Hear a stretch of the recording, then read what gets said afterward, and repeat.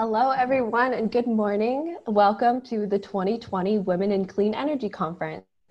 We're so excited to have you here with us today. So my name is Sophia Palmer, and I'm a fifth-year senior at the University of Dayton, studying mechanical engineering with a minor in sustainability, energy, and the environment. The reason I'm here today is because I've had the privilege to work with some amazing men and women to organize and facilitate this conference this year and to transition it to an all-virtual event.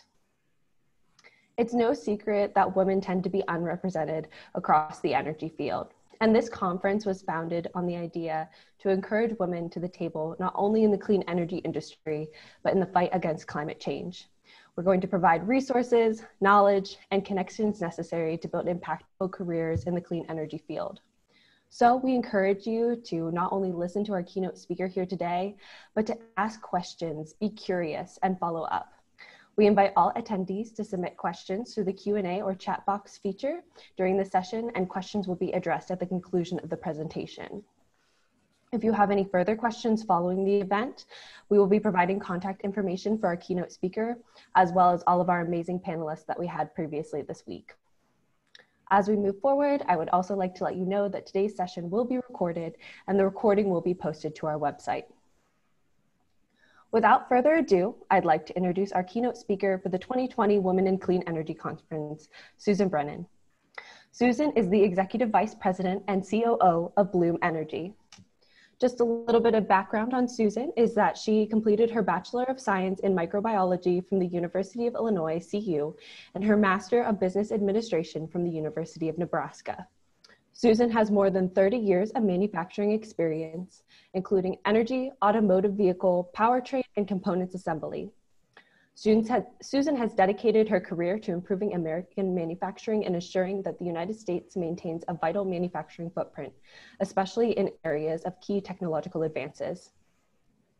In her time as a manufacturing practitioner, she has always been a strong proponent of sustainability, starting in her first role at the Environmental and Coding Manager with Douglas and Lawson, leading the plant to Iowa's first Waste Minimization Award, to launching the all-electric Nissan Leaf in Smyrna, Tennessee, and now the COO of Bloom Energy in Sunnyvale, California, bringing reliable, always-on energy to critical infrastructure, including data centers, hospitals, grocery stores, banks, and other essential services. Throughout her career, Susan has maintained that jobs and the environment have a symbiotic relationship, and that passion drives her as she pursues her role at Bloom. In addition, she has created and supported organizations that encourage young women to pursue careers in math and science as a way to support future generations of technological manufacturing in the United States. Susan founded the Southern Automotive Women's Forum, a 10-year-old 501c3 whose mission is to provide professional development for women in the automotive industry and scholarships, and has changed the face of automotive leadership in the southeastern United States. Susan is now an ambassador for C3E, a Department of Energy program that tasked with bringing more women into the energy and for professional development of women currently in the energy field. Both of these organizations support Susan's passion of building and growing technical fields to be more open and accessible for highly talented and skilled women. Susan shared her story of her career with her alma mater, the University of Illinois, giving the molecular and cellular biology commencement speech in 2019 to tell her story of how a technical degree can lead to a rewarding and exciting path for those who are willing to take on the challenge. Please join me in welcoming Susan Brennan. Well, thank you, Sophia. I appreciate the introduction.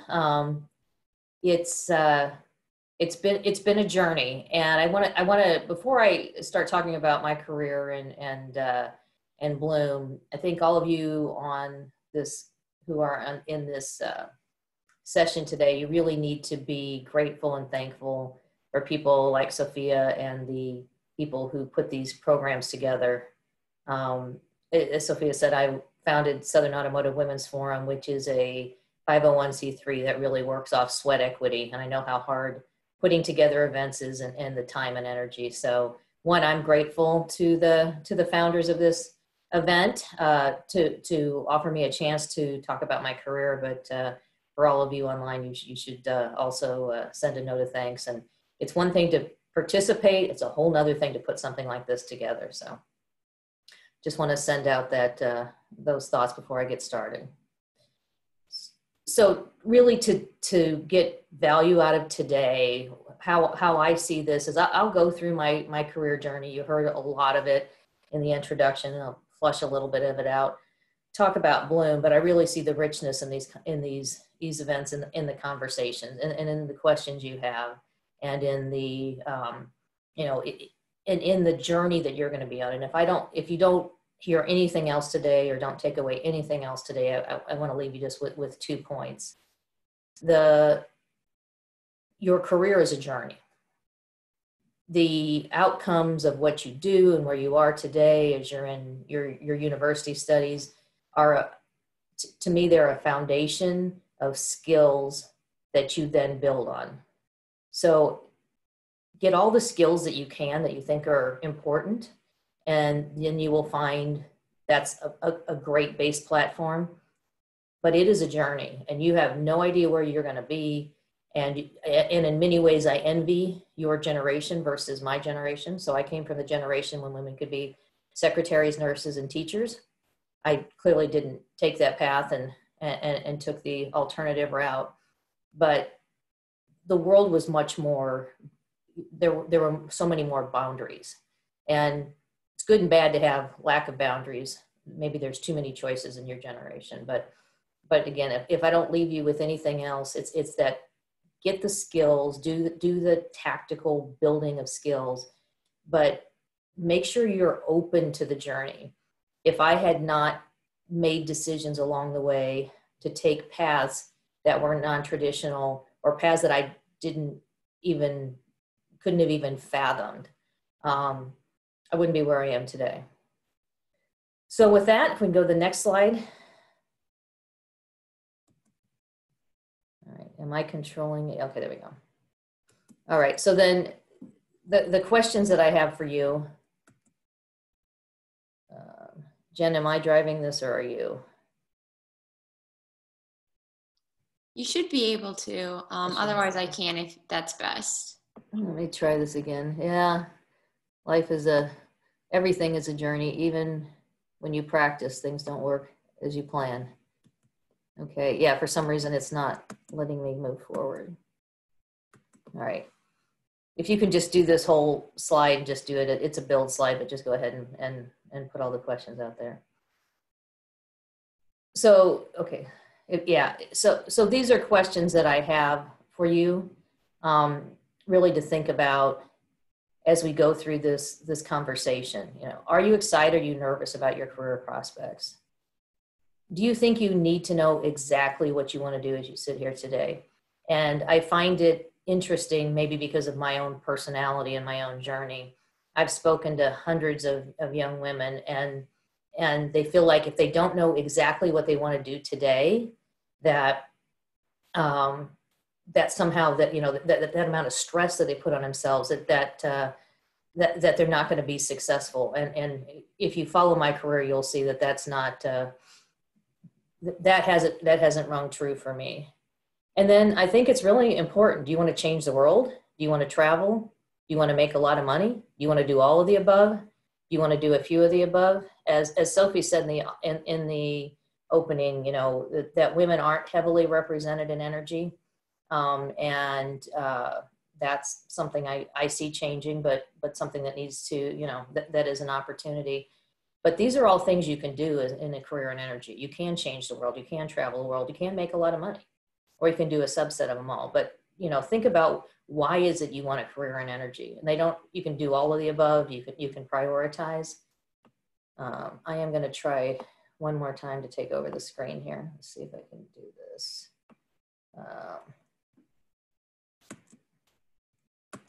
All right, yeah, Jen, it won't let me move. Okay, wait a second. Maybe it will. Nope. I can't move the slides. Okay, if we can go to the next slide.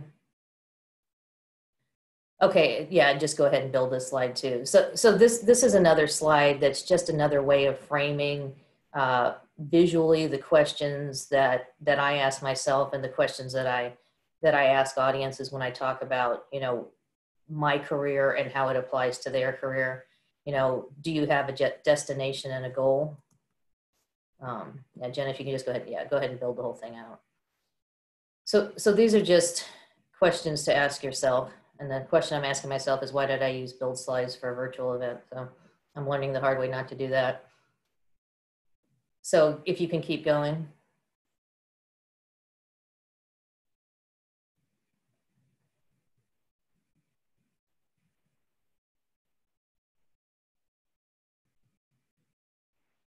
So just another way of framing, you know, what is, you know, what are you trying to do? I think it's more important to look at the motivation versus the destination. So just think through some of these concepts as you think about your career. And then I'll, if we can go to the next slide, I'll explain my career. Okay, yeah, go ahead if you want to just build the whole slide. So how did I end up here? It is, you know, everybody starts somewhere. And I know I'm speaking to a Midwestern university, so I don't know where the people who are watching this have come from, if you're primarily from the Midwest, or if you're from other parts of the country or other parts of the world. But I wanted, you know, when I was very small, I wanted to save the world. So that's been, you know, been my lifelong ambition. I really wanted to be a genetic engineer. My dad died at 29 when I was 5 of a congenital heart disease, and his father had died young. And so there was a family history of death of immediate family members. And I was really good at science. And so I thought, well, this is a way for me to address the challenges that I've lived through and maybe help people avoid having to live through them themselves. I never wanted to work in manufacturing. So the two pictures at the bottom, I'm from Granite City, Illinois, a place I'm very proud of being from, and a community that I'm very endeared to, provided me a very good education, very good opportunities, and people, you know, really hardworking people provided the taxes to provide the public schools that moved me forward. And I went through University of Illinois on grants and loans and work. So I definitely did not have the means to put myself through college.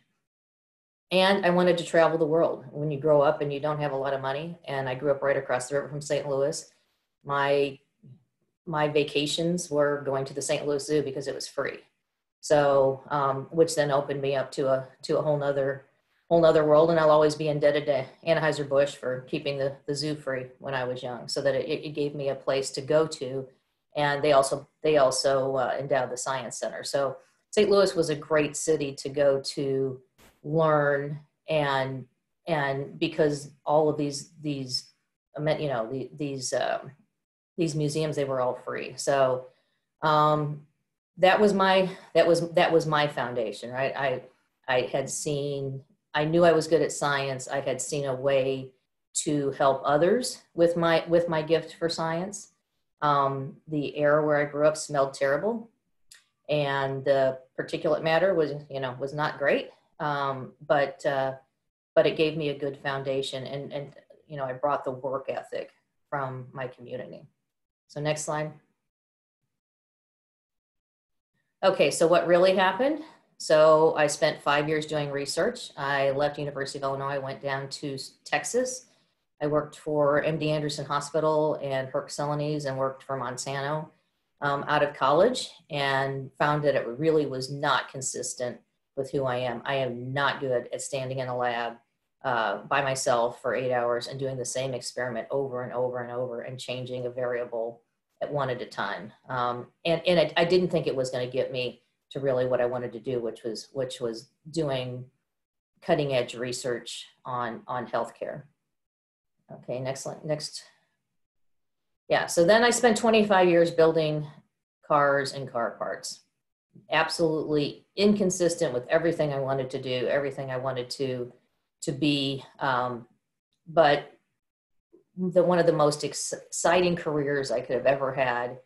And that's where the waste minimization award occurred, and then bringing the Nissan Leaf. So even though it seems like it was inconsistent with my mission, in many ways I have been able to do it. I definitely traveled the world, and I believe that I have been a big part of changing the world and bringing electric vehicles, commercializing really complex technology.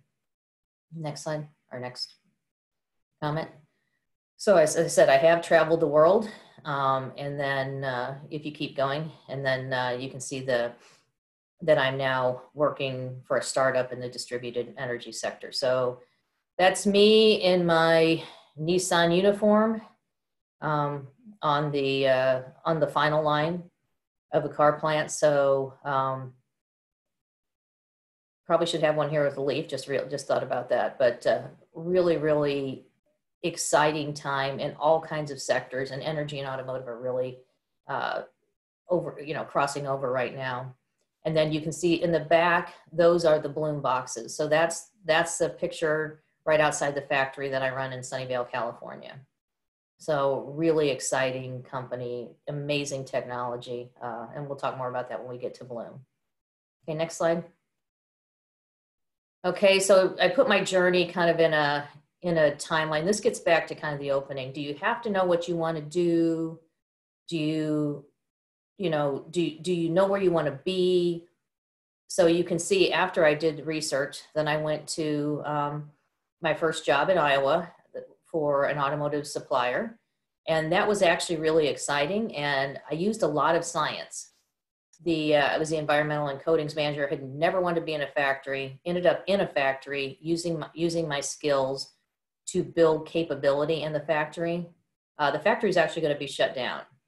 They were violating a wastewater treatment permit. They didn't have anybody that could help them. And I was able to work with the entire team there using the technical skills that I had, even though I had no manufacturing experience. And we went from the plant almost being shut down to ending up to when what today is ESG or sustainability, used to be called ecology. I took that in 4th grade, and then used to be called waste minimization. So why don't you go ahead and Jen, build this whole slide. Okay, yeah, then I became a plant manager at 29. And then I joined Ford Motor Company and ran factories there and built their global business office. And then I joined Nissan and ran the largest automotive assembly plant under one roof in the world and brought the Nissan Leaf. And now I am at an energy company. So it's been a journey. Okay, next slide. Okay, so let's talk about Bloom. So this is our mission statement: to make clean, reliable energy affordable for everyone in the world. The next slide. So why am I so proud of working at Bloom and so proud of the technology? This is the world you live in. So you can see Los Angeles air quality pre-COVID and post-COVID. Now, the downside was that this was from, shutting down commerce. People couldn't move, people were locked in, everything stopped. And growing up, that's what the community I lived in looked like. The air quality was like that in the, what you see in Los Angeles. So one of the reasons I came to Bloom is not just distributed so that you can move the energy next to the whatever it is you want to run, but there's no combustion, there's no NOx, there's no SOx, there's no particulates. So why I am so passionate about what I do is we can reopen the economy and have the air stay like Los Angeles if we think differently and if we really use technology, and if really smart people like you who are participating in this program dig in and do the work. Next slide. So, these are not anything earth-shattering, but I mean, they are the truth. I grew up in the Midwest. I grew up with power outages. Every time the Mississippi River flooded or there was a tornado or an ice storm, we lost power.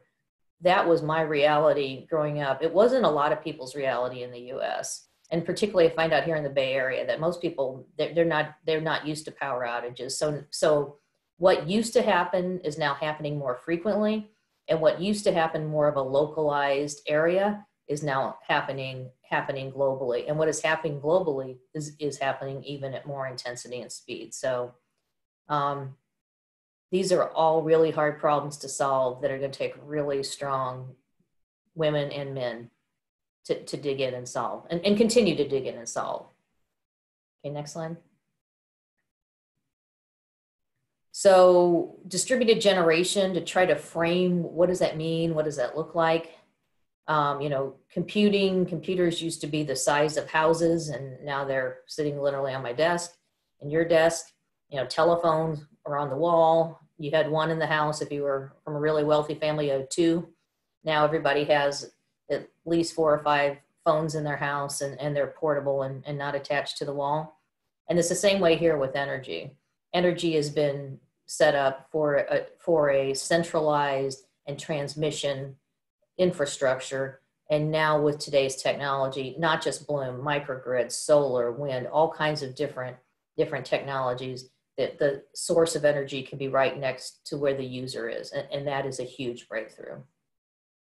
Next slide. Okay, how Bloom works. So this is a video that'll take a minute.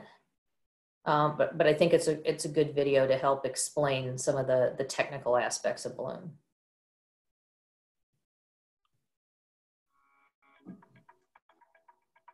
As the demand for reliable, clean electricity grows, we're faced with challenges such as an aging grid infrastructure, natural disasters, and rising electricity costs. Bloom's energy servers convert fuel into electricity through an electrochemical process without combustion at the highest efficiency of any power solution available in the world today. Designed for modularity, similar to a building block, any number of our systems can be clustered together in various configurations to form solutions from hundreds of kilowatts to tens of megawatts. Solid oxide fuel cells consist of 3 parts: an electrolyte, an anode electrode, and a cathode electrode. An electrolyte is what the electrical ions move through in a fuel cell. For a solid oxide fuel cell, the electrolyte is a solid ceramic material. The anode and cathode are made from special inks that coat the electrolyte. Unlike other types of fuel cells, no precious metals, corrosive acids, or molten materials are required. Next, an electrochemical reaction converts fuel and air into electricity without combustion. Operating at high temperature, warmed air enters the cathode side of the fuel cell. Meanwhile, steam mixes with fuel, entering the anode side to produce reformed fuel. As the reformed fuel crosses the anode, it attracts oxygen ions from the cathode. The oxygen ions combine with the reformed fuel to produce electricity, water, and small amounts of carbon dioxide. The water gets recycled to produce the steam needed to reform the fuel. The process also generates the heat required to keep the fuel cell warm and drive the reforming reaction process. So long as fuel and air are added, the process continues producing clean, reliable, affordable energy. Our energy server is a stationary power generation platform built for the digital age and capable of delivering highly reliable, uninterrupted, 24/7, always-on power that is also clean and sustainable. Among the most efficient energy generators on the planet, our platform dramatically reduces electricity costs and greenhouse gas emissions. Some of the largest companies in the world trust Bloom Energy to provide their businesses with clean, reliable, and resilient energy. Okay, next slide.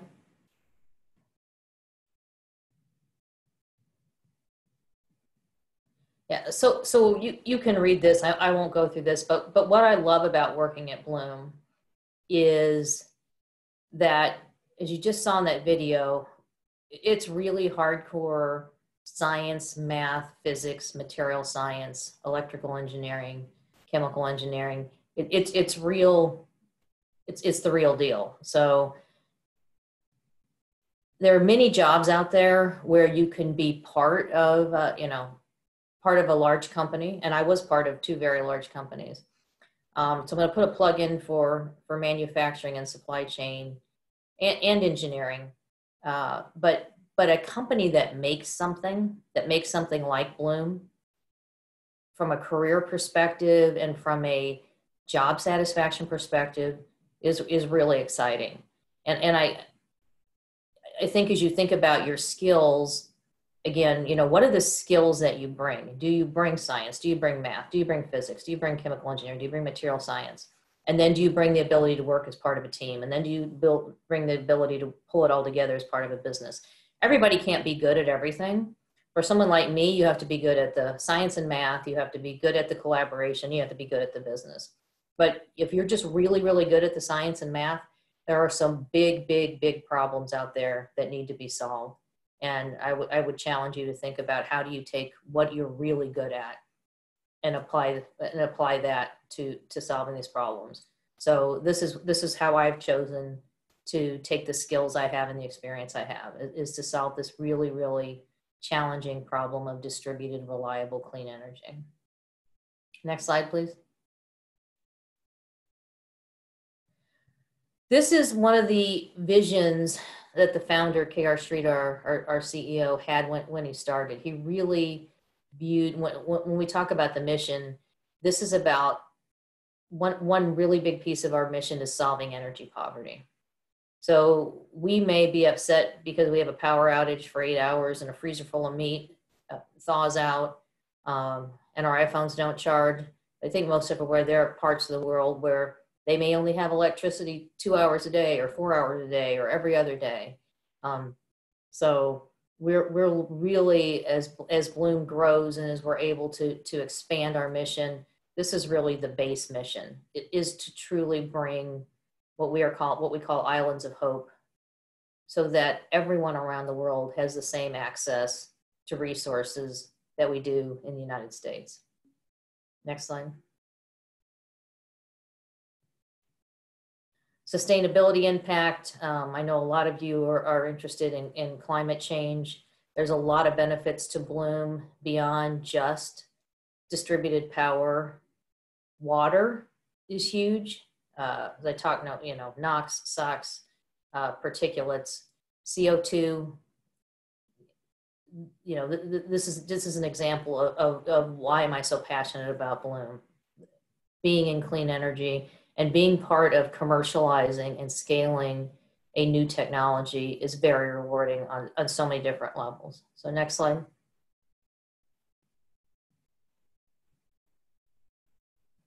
Water. I'm a huge proponent of water. I grew up on the Mississippi River, as I said in the opening. Access to clean water, in the end, your body's mostly water. After the fact that Bloom doesn't have combustion and has no particulates, this is the thing I'm second most passionate about with Bloom. But climate change is real. Well, let me say, I believe, I should frame those things. I believe climate change is real, and there's so many hard problems to solve. Bloom is doing, you know, just a small part by the way the systems use water. Next slide.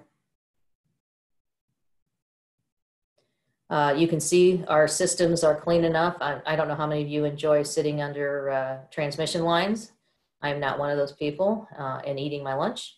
But you can see here that our systems allow, you know, you can stand next to them. You can eat next to them. Next slide. Okay, this is a slide, and I'll encourage all of you, if anyone is interested in more about Bloom, we have a great website. This comes from our website. It's a short video, but I think it's really powerful and impactful. And again, going back to the career story, how can you make a difference? Get involved and solve some of these really hard problems. So we can show the video. A day without power is hard to imagine. It's a super resource, a foundational need. In addition to supporting our everyday livelihoods, electricity keeps hospitals running, campuses open, data centers online, supermarkets serving neighbors. Power provides safety during natural disasters, allows us to stay connected, locally, globally, and there are a lot of us. In this decade alone, the global population has grown by 800 million. Know what else is up? Global carbon emissions by 1.5 billion tons. That's equivalent to 318 million vehicles driven in 1 year. There's more. Power outages tallied to 3,500 in 1 year, in the US alone. These are big numbers. As the world grows, the demand for energy does too, causing more carbon emissions, climate change, natural disasters, further stressing the aging grid. So, more power outages, costing billions of dollars every year. That's expensive to governments, businesses, and communities. The point? You have to think about power the same way you would think about cybersecurity. Preventing an outage is essential to your business. When it's too late, it's too late. If the grid can't cope with today, you need a solution for tomorrow. And Bloom Energy has one. Yep, we've designed always-on microgrids that provide clean, resilient, cost-effective energy. This is a big deal. Know what a microgrid is? A localized grid that's always on. A safe haven of power. It's reliable. On-site power, even when the grid is down. It's resilient. Powers through typhoons, hurricanes, blizzards, and more. It's always on. Keeps powering businesses, emergency services, and communities where it matters most. You're smart. You get it. Your business needs reliable power. Heck, the world needs it. Not sometimes, not until there's an outage. Always. Always on power. From Bloom Energy. Okay, so thank you for watching that Bloom commercial. Okay, next slide.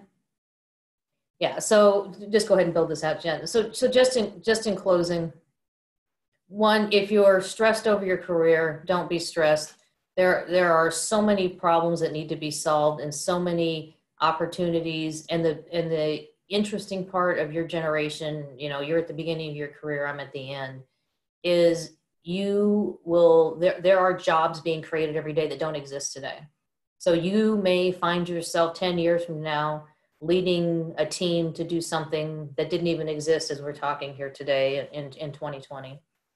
I would always encourage you to take educated chances and risks. I've taken many opportunities, some big risks, some little risk, but I was open to the possibility.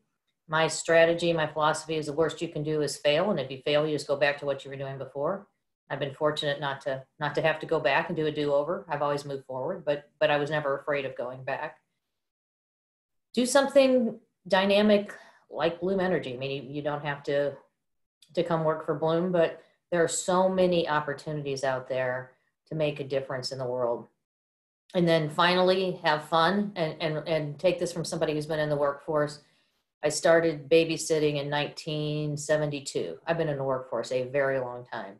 If you didn't enjoy it, it's just misery. And there's no reason for people who are smart, engaged, and interesting to do things that they don't enjoy. And into, you know, I kind of went, I'm, you know, from the hardcore Midwestern generation that work was a means to an end. And if you had fun at work, there was something wrong with you.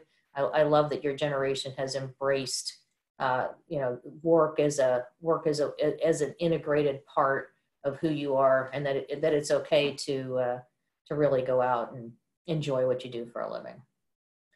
So that is it from me talking at you.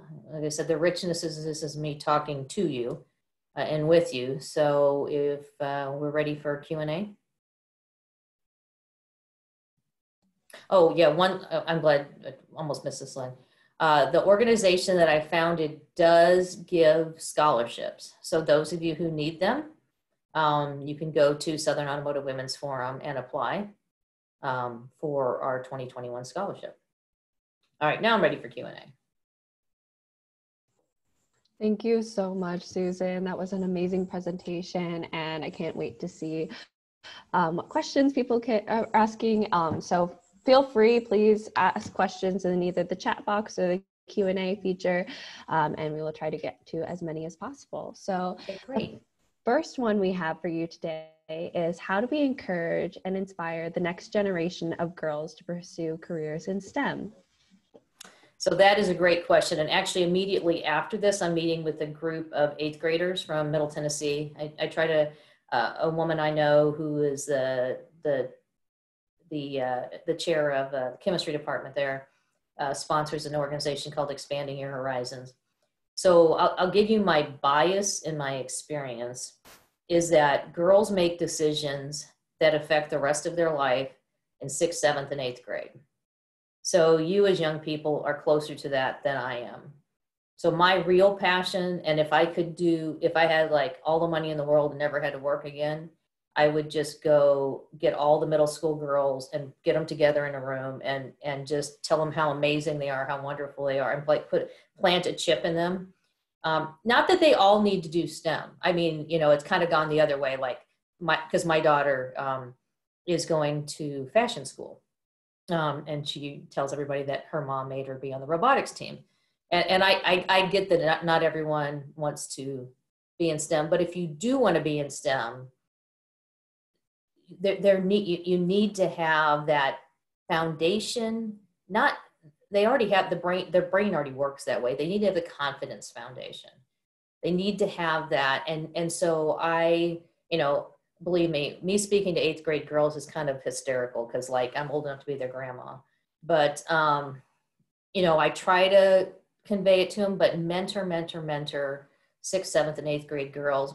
Remember what it was like to be an 8th grade girl. In a lot of ways, I tell people I was really fortunate. When you grow up in a steel town, there are so many people, and mostly men, who don't want to be working in the steel mill. And if you have any kind of competency at all, and they see any kind of spark in, people I went to church with, teachers, they push you out. So because I didn't fit, and it actually, I wasn't like bullied or made fun of. It was actually like, well, you're different, but that's a good thing. So we're going to make sure that you get a good education, go to school. I don't think most middle school girls today find themselves in that situation. I didn't have social media. I have 2 Gen Zs, so I had children later in life, which I think is in some ways fortunate because it helps me stay tuned into the workforce. So mentor middle school girls. Once people get to high school, the chance that they'll go into STEM is less, so it gets less and less and less. So you got to role model all the time at all ages. And I tell parents, don't tell kids that math is hard. There's a lot of kids that love math. And if you're a parent and you're telling your kids math is hard, or, there's just so many subtle things to do out there. So understand that the environment, as you go into the environment, whatever job it is, make it better for the women who come after you. So be a role model and make the workplace better, and do conferences like this. Be the change you want to see. Yeah, that's some great advice. So kind of going off of that question, do you feel like there's more of inequality in the STEM field now than when you started? I think it's different. The women who came before me. So my grandmother was born in 1910. When she was born, women couldn't even vote, right? She should have been a lawyer or a judge. Financially and gender, that didn't happen. My mom went into the workforce. She was a teacher. My mom got paid less. My dad had died, which is why my mom went to work. My mom got paid less because she was a woman. And when she asked for a raise, she was told, well, the men are raising a family. Well, so was she. So those kind of things are less blatant, there aren't factories, I don't believe today, plastered with Playboy centerfolds, like, every Craftsman toolbox, when you open the top, used to do that. You don't see those. There's not that kind of overt. I worry now today that it is more covert, where in a lot of ways I feel like I had some advantage because I always knew where people stood with me. I mean, men would come up to me and say, I don't want to work for you because you're a woman. You can actually deal with that, right? You know where that person's coming from. You can have a conversation about it. You can come to a place of respect, or you can agree to disagree.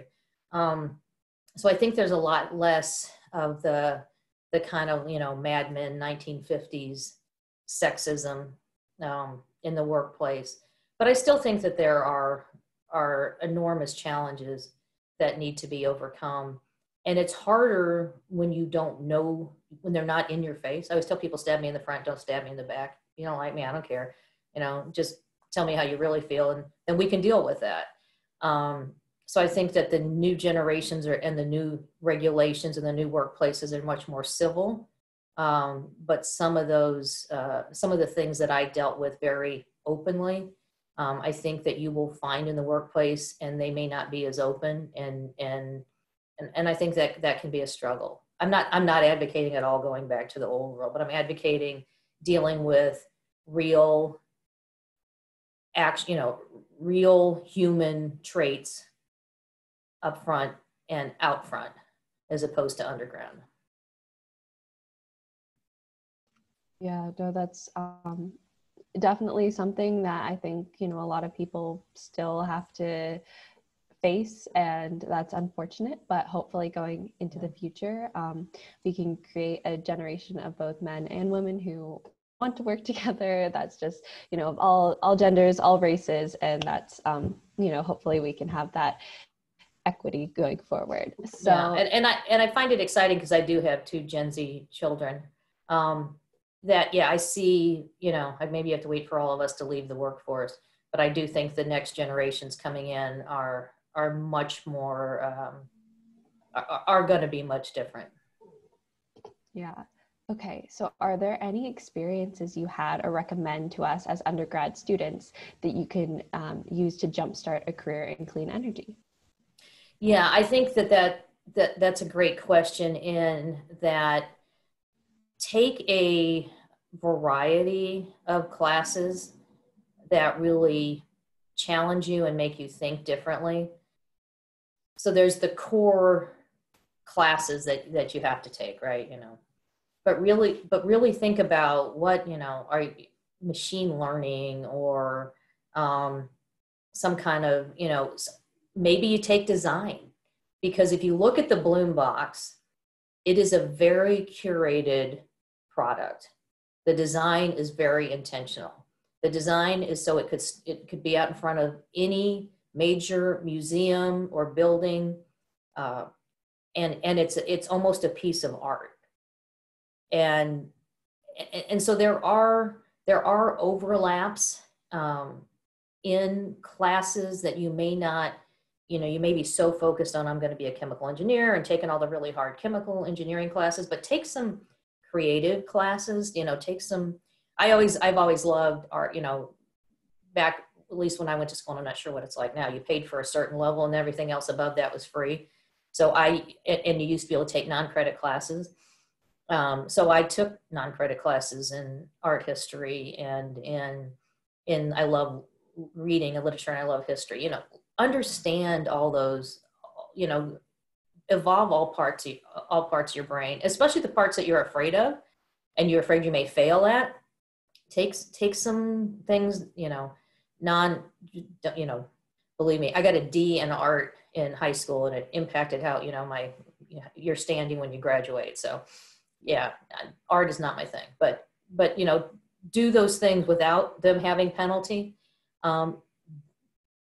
Don't just join an organization like this, be part of the planning team, have to put on a virtual conference, have to go work with people you are very different than, if, go volunteer with an organization that's completely opposite of who you are, but it's stretch who you are, but in a safe and non-penalty way.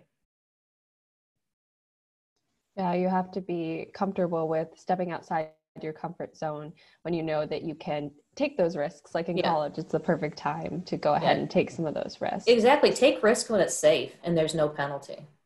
Yeah. Okay, so our next question is, how did you make the decision to go from research to manufacturing? So what inspired you to take this step if you originally didn't want to be in manufacturing?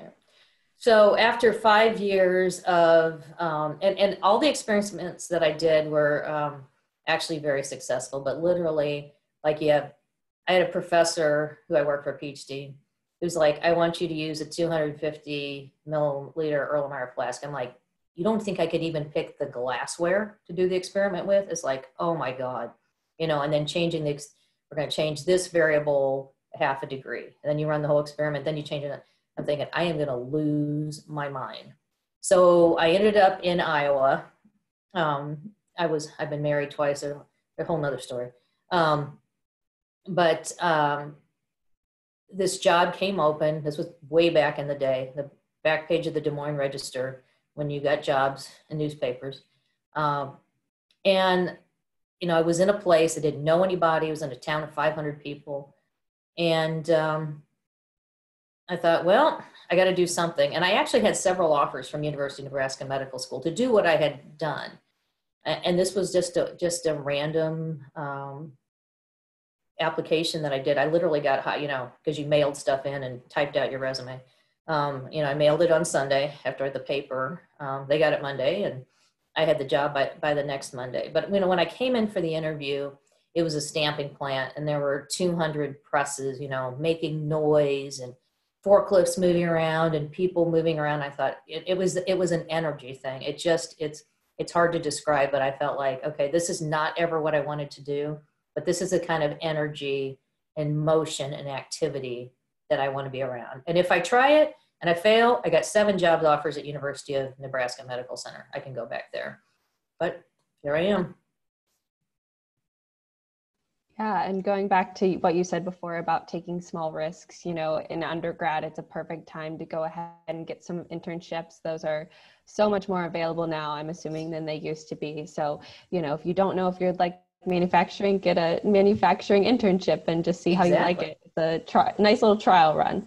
You will know very quickly whether you like manufacturing yes. or you don't. Yes, I definitely think so. Okay, so we have a couple more technical questions just about Bloom Energy in general. So our one question is, to what extent are fuel cells being integrated into the grid right now, and how can they be integrated more? Yeah, so that's a great question, and this is really an exciting time for Bloom. So the microgrid concept really is an opportunity to allow technologies like Bloom to be integrated with technologies like solar and wind and the grid. So the verticals that Bloom really focuses on right now, and again, you can find more on the website, data centers. So you can just imagine before the pandemic, data centers were growing rapidly. And an edge data center in a city, I'll just use the city of San Jose as an example, the power costs of the data centers, that last mile to boost large amounts of data, are very high. So our product is very, works out not just financially, but, you know, you lose Netflix for an hour and the world goes crazy, right? So and now there are really serious things like online education. So data centers are a huge vertical where we have our systems there. Retail, Home Depots, Walmarts get hit by a hurricane, you get hit by a tornado, and people need response afterwards. So they want to be open and be available and be good community citizens. And so that kind of opportunity. Hospitals, and you saw it in the day without power, you know, surgeries, NICUs. There are so many reasons that you need a hospital to run. I mean, I don't think that's like hard to imagine.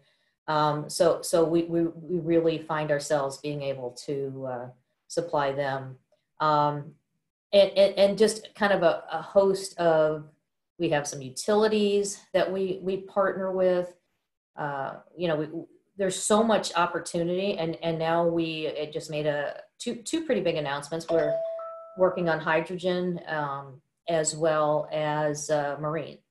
So ships come into ports like Oakland or LA and New York, and they idle. So we really see an opportunity for our servers to serve in a very different way, but in a way that not just enables clean transportation, but also enables the community. You know, one of the things we didn't talk a lot about, you know, I didn't talk much about in my presentation, I'm very passionate about jobs and industry. It is really easy to outsource the ugly stuff and send it someplace you can't see. that is not the right answer. And that's how the Rust Belt, you know, again, this is my opinion, that's how the Rust Belt happened. We outsource things rather than try to fix what would, you know, what problem are you trying to solve? The problem you're trying to solve is how do you have something like X manufacturing plant or X port, and people live by those things, right? So how do you have both of the community and the jobs? And so those are some great problems, and that's why I'm really proud to work at Bloom, because I see Bloom as an excellent solution for the community and the jobs to coexist. Yeah, that's great. Okay, so I have one final question for you here today. So do you have any advice for gaining confidence and making your voice heard as a woman in the clean energy field? Oh my God. That is the quintessential 21st century question. So I guess I'm an extrovert. I don't know. I never did the survey or whatever. Me too. You have to have the courage. You have to have the moxie. You have to be in the fight. And there's no, I would love to say this in a very elegant, pretty way, but I don't have an elegant, pretty answer. And in my career, you have to put it out. You have to be out there. You have to be bold. You have to state your position. If you're in a room and you're the only woman in the room and you say something and then a man repeats it and all of a sudden it gets attributed to him, you need to say immediately, thank you very much for repeating my solution or my commentary. Thank you for agreeing that it's really the right way to go, and get the voice back. It's really easy to lose your voice, and you have to fight to have a voice. And you know, you have to work harder, and it is kind of what it is. I'm hoping it won't always be what it is, but I do believe that is the key to success. And I tell this to many women who work for me. There are many women that'll be sitting at a table and something will happen and they won't say anything. And I'll either text them in a meeting or after the meeting say, you know, it's not just one thing to get to the table. You got to be the voice at the table. And sometimes you have to fight for your voice, but you got to fight yourself first. Don't look at it as an external thing. It's about you having the confidence to project your voice. You already know what you're talking about. Get it out there. It's not easy. Yeah, that's some wonderful advice. And thank you again so much for taking time out of your day to come and talk to us. So again, if anybody has any additional questions for Susan, we will be giving out her contact information. So feel free to follow up with her or follow up with any of our panel sessions from earlier this week. So again, we're so thankful for all of you we're so thankful for all of you to attend today's session, and we really hope that you enjoyed it.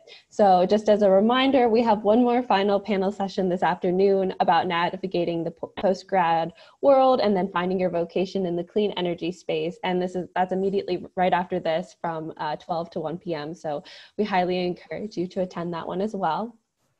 At the conclusion of this presentation, you'll be asked to fill out a survey, so please give us your feedback on how you enjoyed this session. And then again, the follow-up materials will also be included, will be presentations, contact information, and for both the speakers and the conference planning team.